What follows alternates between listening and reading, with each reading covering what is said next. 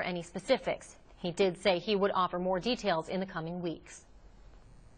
Now that Thanksgiving is upon us, it's acceptable to start putting up those holiday lights, but you might want to stop and think about what that will do to your energy bill. As our Katie Eastman explains, the woman you're about to meet is probably paying more than you.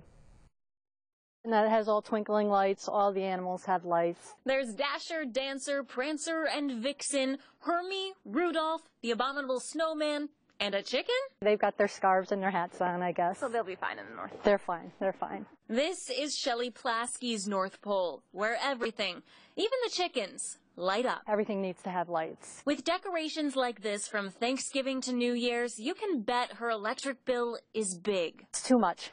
It's been at least $600 during the holiday months for more than a decade. We just have a lot of fun doing it, and we enjoy all the people passing by and getting a lot of fun out of it. But most people aren't like Shelley. A few lights around the tree, and a couple blow-up decorations will do. This is reading $3.17 a month. National Grid's Patrick Stella wants you to know these are not his decorations. It's not my thing.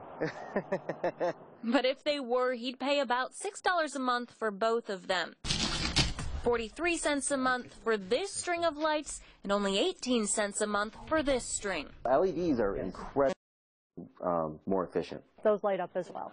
Back at Shelley's, where a couple of blow-ups are just the beginning, she's hoping this year's costs will be lower. It's definitely going to help us with our electric bill. Because there's an addition to the roof that might make Rudolph's job more difficult. We have new solar panels. She hopes to save about $100 this holiday season. That's enough to pay the electric bill for 30 more blow-up ornaments.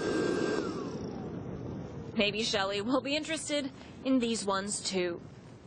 Katie Eastman, Time Warner Cable News.